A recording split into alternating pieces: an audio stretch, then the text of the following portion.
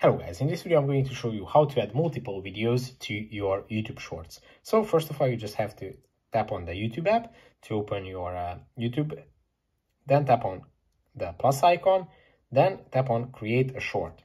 And when you open the short creation, you can also either record a video or you can also upload a video that you previously recorded or edited on your device. So just tap on the video from your gallery that you would like to upload. You can trim it like this if you want to, or you can upload the whole thing if you want.